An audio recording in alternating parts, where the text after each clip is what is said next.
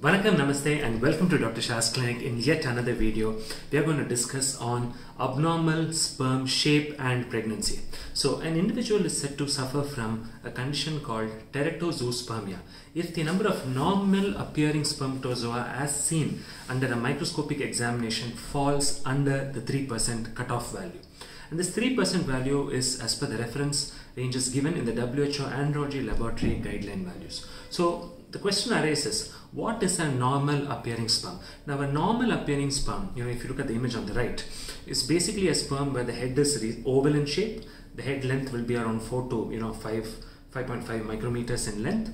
The midpiece will be reasonably rectangular. It will have a central incision in the head, and the tail will be about 45 to 50 microns in length. The midpiece is also around, it's roughly the length of the midpiece will be equivalent to the length of the head, and the head will be covered by an acrosome, which is another structure which about 40 to 70% of the head is usually covered by an acrosomal cap. So this is how a typically a normal appearing sperm cell looks under a microscope. And when we do a semen analysis, we need 3% of cells. If we count roughly around 400 sperms. So when we count about 400 sperms, we need 3% of our estimated counts to have a normal appearing shape, as you see in the figure on the right. Now let's look at the different types of sperm morphological abnormalities or sperm defects. So there are different types of sperm abnormalities, sperm shape abnormalities, and we see sperms which have a large head. As you can see in the image on the right, some sperms will have a large head, then some sperms will have a small head. Some sperms will not even have a head, and this is what we call as a pinhead spermatozoa. That means there's no head at all. In some spermatozoa, double heads will be seen. In some sperms, we see midpiece defects, large insertion of the midpiece or midpiece which is very large.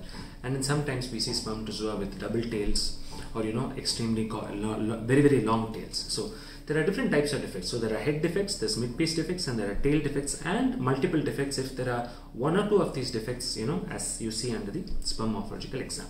What's very important to understand is, regardless of all the defects, if there are 3% normal sperms, the chances of pregnancy in the first year of marriage is usually quite good. Of course, remember, it's not the sperm morphology alone that's important. There should be normal appearing sperms, the sperm should have 32% motility, and the count should be about 15 million per ml. So what we actually need is basically 15 million per ml in 1.5 ml of semen, 32% moving sperms, and about 3% should be normal appearing. So that's the cutoff values which the WHO 2010 Andrology Laboratory Guideline values prescribe. Now, where did this concept of normal appearing sperm actually come into picture? Now, there were early studies which were done on what's called as IVF cycles. In the past, the IVF was a technology which was used where the eggs and sperms were co-incubated with one another, and the eggs, the sperm used to swim to the egg and bind to the egg and then penetrate to the egg. Now, in early studies of IVF, what the researchers had actually found was that it was only these normal appearing sperms that were actually capable of binding to the egg as well as penetrating the egg.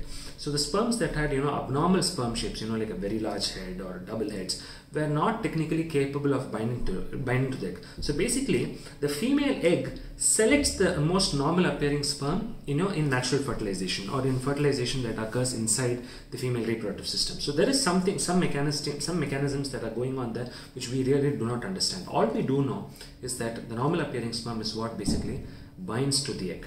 So in individuals, if we get a semen analysis report where the report shows 0% normal forms, or in some cases we get abnormal, very very abnormal sperm morphology defects like globozoospermia, right? So globozoospermia is a condition where the acrosome is basically absent. Only the head is there. Now without the acrosome, the sperm cannot bind to the egg. These are all true causes of sperm morphological problems leading to infertility, and these patients have to be kind of managed with ICSI, which is nothing but taking taking a healthy motile normal sperm and injecting it into the egg. So that's only for severe morphological defects like 0% normal forms as well as globozoospermia. All other defects, if there's about 1%, if there's about 1% normal form or 2% normal form, what we can do is, treat the patient with active lifestyle intervention and medical therapy. And to some extent, we can improve the number of normal appearing sperms in the semen.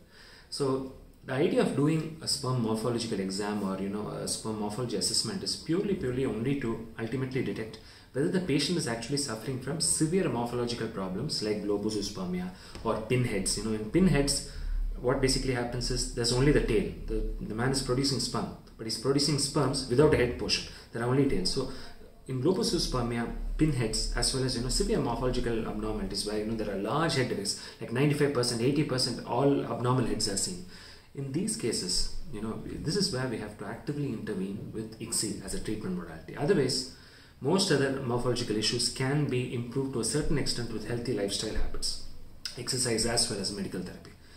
Another important point to bear in mind with respect to sperm morphology is that just because you get one report showing sperm morphology as abnormal does not mean that you are producing abnormal sperms. You have to repeat it with 2-3 labs, different labs, with different periods of ejaculatory abstinence. And what we have seen is, with shorter ejaculatory abstinence, you tend to get a report that seems to be more normal.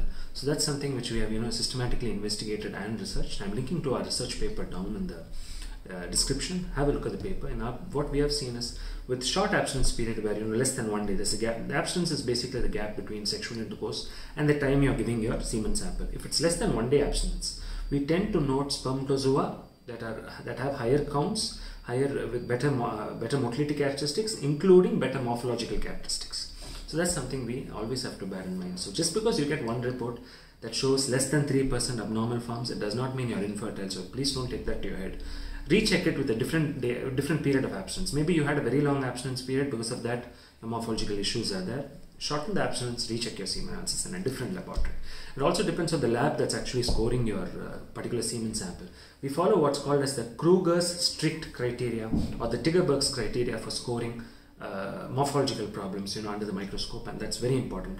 Please check with the lab that you're giving your sperm test if they're following the Krugers strict criteria and the WHO 2010 for sperm morphological scoring. Today it's very sad to note that a large number of labs are still not following the latest WHO 2010 manual guidelines when doing a sperm morphology assessment. So I hope you enjoy this. Enjoy watching this video on sperm morphology and abnormal morphology and pregnancy.